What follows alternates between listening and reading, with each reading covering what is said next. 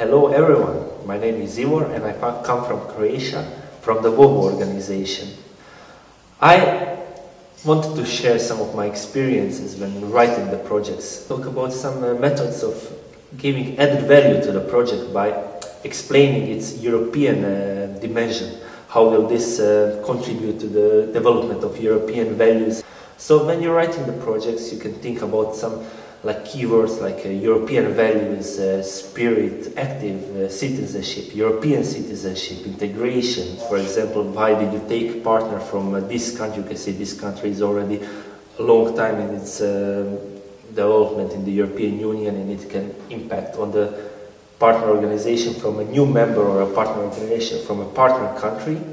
And this is the added European value in it. Or you can address problems which are specific for like Euroscepticism or accelerating one's integration.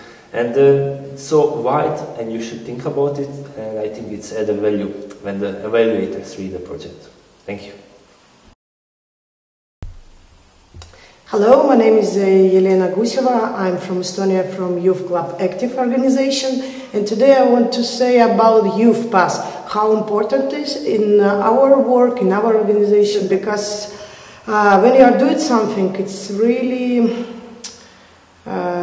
difficult to understand what kind of knowledge, skills you get, and through the Youth Pass you will do this, and then you will really clearly will see what kind of skills, knowledge and general competence do you have. It doesn't matter it's really big project or just small event, always complete Youth Pass. Hi, my name is Tomislav, I'm from Croatia, and I would like to share the Asana tool. It's an online platform that can help you to be more organized in daily routines. You can put your tasks, what you have to do each day, more visible to you, and it's really effective tool to use each day to be, in general, more organized. Check it.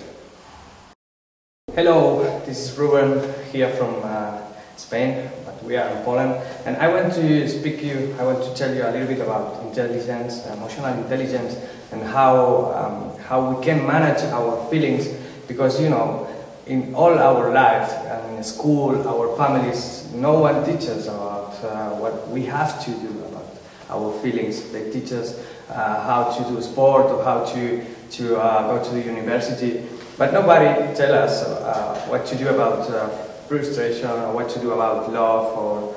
So I think it's really important that we must know that it's a big vocabulary in our feelings. There are more than 60 feelings that we never remember the names. What I recommend is always to write things and try to write yourself and to have a nice dialogue. Start to have a dialogue inside of you. It's gonna make your world more big, and you're gonna understand your own self. So probably you're gonna be a little bit more balanced in your life, and world is full of emotions. So let's do a little bit of intelligent emotion.